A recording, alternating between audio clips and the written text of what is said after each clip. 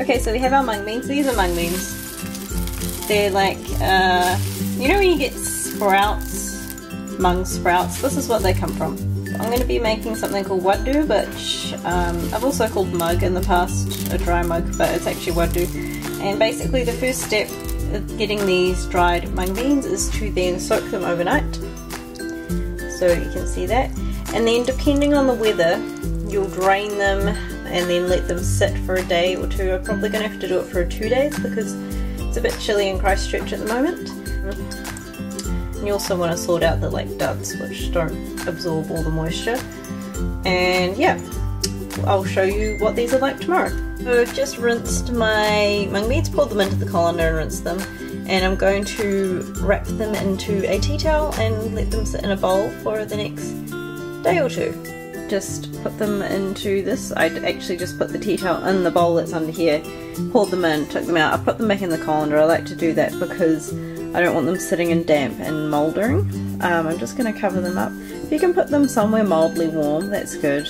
Our house is not too cold though, so that's good. And yeah, I'm just going to wrap them up like this. We just want them to sprout a little bit. Once they've sprouted, that's when you want to cook them. So I mean, check them today, check them tomorrow. Hopefully by tomorrow they'll be sprouted enough that we can eat them because they're freaking delicious. I'm making a double mixture, by the way, so if yours is like not this full, it's not because they haven't absorbed as much water. Like you notice they're a lot more swelled than they were before. It's, yeah, I'm making a double mixture because I live with 2 boys and they like to eat everything, and these are delicious and they keep well.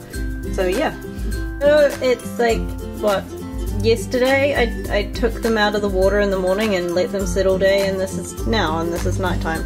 This is kind of where you want them. I'm going to put a bunch of stuff in a pot and I'll show you and tell you what it is in a moment. In my pot I have onion, chilies and garlic. You want about 5 cloves of garlic. It might seem a bit extreme, but a lot of the garlic you get now is imported from China. It's not very strong. My recipe says about 4 chilies. Now I've put 2 in because you can always add chili powder later. To chop them up small though.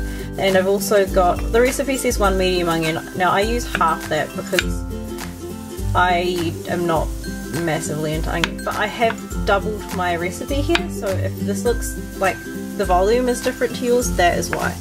You just want to fry these off for a bit. Now, and a bit of oil, obviously. Now I've just prepared my chilies here.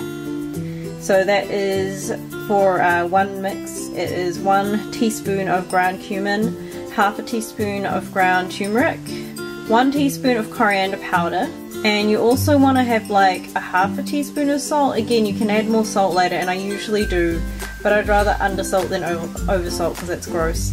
So we're just gonna let these fry off. And also I have actually, I sorted through my mung beans. You're gonna notice there'll be some that haven't swelled up and they're not starting to sprout. They might have shrunk back down again and they're hard. You want to pick them out because they are not going to taste good. They're not going to cook properly either. You can cook unsprouted mung beans, it's just different. It's a different cooking time, and coming across a hard little one of those in your cooking is not ideal. So I sorted through them and I've given them a rinse and let them drain in my colander again. And so once this is fried for another minute or 2, I'm going to add mung beans, and I'm also going to add my spice mix, and then I'm also going to add 1.5 cups of water, or in this case 3 cups, because I have actually doubled my recipe. I'm going to let it cook over a medium heat till all the water has evaporated. I'm going to keep checking on it and yeah, stirring it, because stirring is good. You can use red chilies if you want. I got the green ones because they were a bit cheaper. I also would usually use a white onion, but I don't currently have one because, you know, I forget these things when I go to the supermarket. So I bought the chilies and I bought coriander, you know, but no onion. We had purple. Purple's fine. Just an onion. Now I wanted to show you this little device I have as well. This is what I use for cutting garlic. You can use it for other things. I can't remember what it's called. I got it from Stevens. The product is, it's a chef-in product, and it's got this little door here. It also has another door here, which I can't open with one hand. but you basically stick your garlic in there and you do this. It might be a little tough depending on how much you put in there though, but it just chops it up and it's awesome because chopping garlic is the bane of my existence. So I've just put my mung beans in there, I'm sticking my spices in, and measuring things out ahead of time saves you a lot of confusion and stuff. It's a smart thing to do. You just want to stir the things through here now, and then we're going to add our water.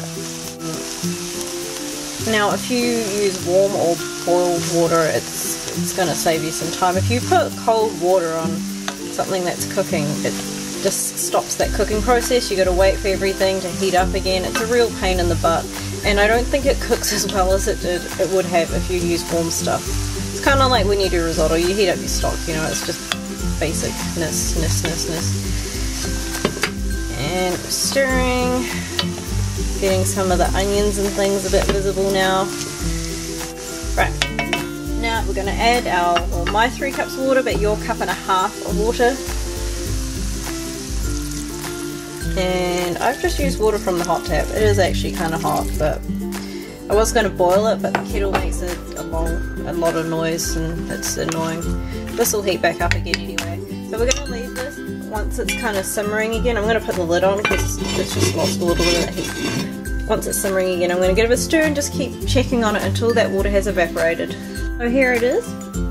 It's my finished mug. Now, well, wadu, whatever you want to call it. Mug's technically made with the dry mung beans. Now if you look closer you can see there's a few there which haven't been cooked. Try not to eat them. Again, they were some of those dried ones which never sprouted. I probably could have got them all out, but I'm a bit impatient, so that didn't happen.